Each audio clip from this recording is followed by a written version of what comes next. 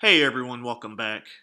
Now, most of the physics we learned in undergrad primarily focuses on fundamental theories that can be shown with pictures and solved using pencil and paper.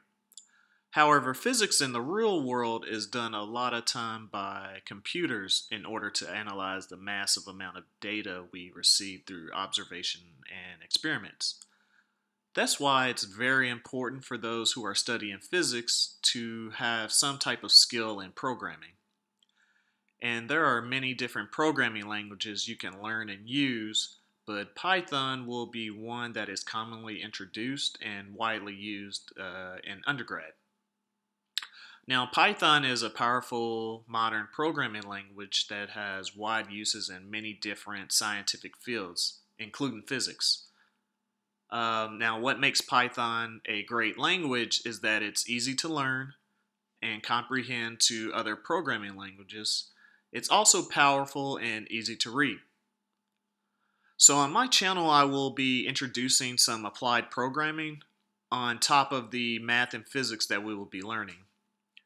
I will be using PyCharm, and you can download it for free, but I like the integrated development environment that they provide because it's very clean and very easy to use. And here's the link if you would like to download it for yourself and practice along with me.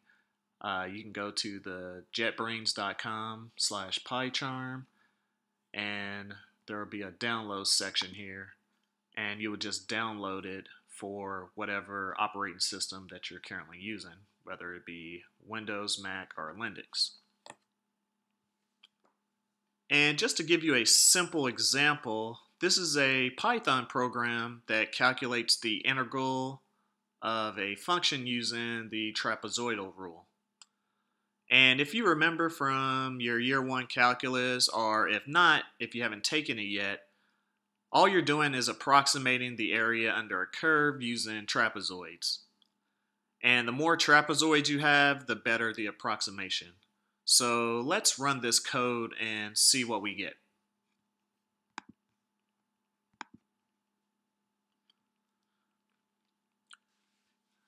So here, our trapezoid count is going to be the variable n. So we're going to start at 5. And as you can see, we have our answer as 4.82, just to kind of round it off.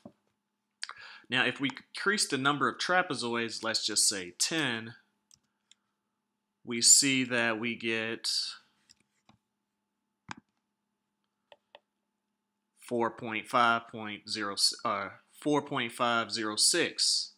And if we increase it again to 100 trapezoids, we get 4.4. So as you can see, we get a better approximation when we increase the number of trapezoids we get. And this is just a really simple program.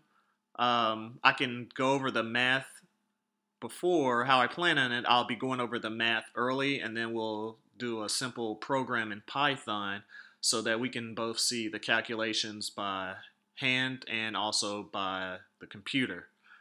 But this is a simple example on how we can apply the math we learned to programming.